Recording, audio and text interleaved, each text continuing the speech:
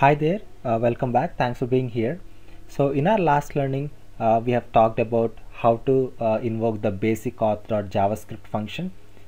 This helps us to supply the credentials such as username and password when we are especially working with basic authentication. So that in turns helps in sending the header, which is an authorization. So now in this learning, so we are not going to see anything new with respect to the functionality of the ServiceNow application. So rather what we are going to do, so we will be optimizing the feature file. So if you look at the feature file, so there are some parameters which should not be presenting in a feature file because one good example is URL. So if you are maintaining the URL things in a particular feature file, so what happens is that so you are going to end up doing a lot of maintenance. So this step becomes redundant in every feature file. So however, you can minimize your work by having that in the background, but still you will have to manage it in each and every feature file. So that is again tedious or monotonous job.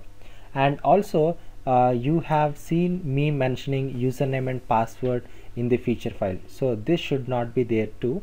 So ideally, like whenever we are working with any data driven or behavior driven frameworks in your front end automation such as Selenium frameworks, or in your back end automation REST assured frameworks, so such environmental properties are basically be placed in a property file, dot property file, so where you will invoke as a before suite or a before step, so that you will have all those details loaded and you will feed those values to the script.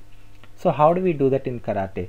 So how do we actually read all these upfront and then feed these values to a test case? So let's see how can we do that in Karate. So let's go through the documentation. So Karate has one feature called karate-config.js. So how we have basic auth.js.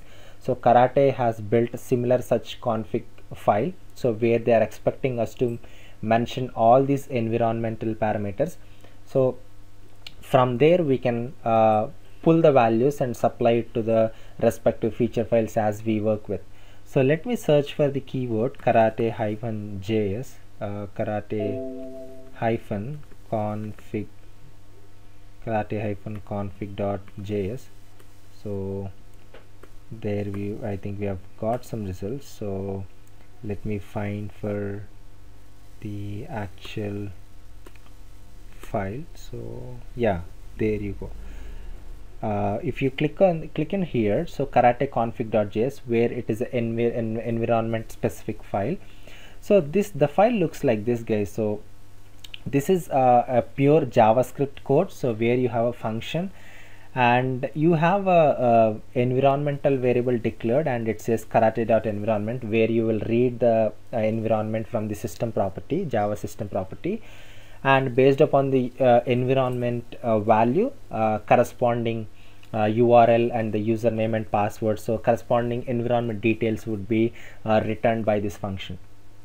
And since we are working with some public application, some ServiceNow application which is created by me, since we do not have many environments to handle at this point in time, so I would create one karate-config.js in my project, and I will only add the details with related to host URL and username and password. So but however, I'll show you like how to write blocks for different environments, but I'm not in a position to execute and show in a couple of environments given the constraint I have only one environment. Yeah, so let's go to the project and let's add the file karate-config.js in my class path. So let me add that, so which is a file type. So I think I've got unnecessary pop-up. Let me close this one. So let me right click here again, right click and then click on other, and it should be of file type, and then I would mention this as a karate-config.js. so this is the file that I have just created, and I would say this, I would write a function, function fun is a JavaScript function. So what I would do, I would say var config equals to, I would say host is some value and user is some value and pass is the last value, and I would simply return config. Yeah, so what I would do from this particular feature file, I will just copy this particular URL and I'll paste it there. So Control C, and I will just put it in here in comma, and next the username, I do know that username, which is admin, and password is X capital Xerox at 123. So this is the password, and this is the details of my URL and all that. So this function basically returns me the details of host, URL, and user and password.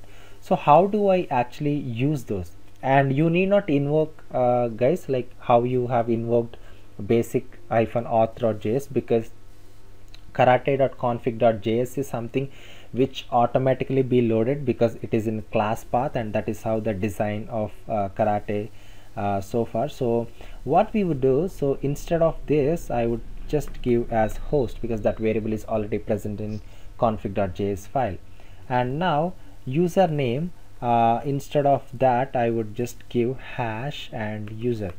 So hash, within the parenthesis you have to call in the variable that you have saved in the config.js file. So you would have seen me saving it as a user, and in a similar fashion I would also use it as a pass, because there I have declared a variable as pass. And now I no longer need to hard code the username and password details in the feature file, also the host name. So this is how you can make use of the karate-config.js file. So let's run this file to see nothing breaks, and we are good. So let me right click, run as Cucumber feature file. So it has started executing, so it invoked and it is still going on. Yeah, that's it guys, test case got passed. So here you can see the actual response. Since we have applied some query parameters, we have seen only 3 fields in the response. So this is how you can optimize these things guys. So now instead of hard coding these URLs, we can actually make use of karate-config.js and call in those variables, and it would be very easy for us to do this. So that's it for this video guys. So I hope that you have learned something new here. Please do subscribe to this channel and like this video. You have a great rest of today.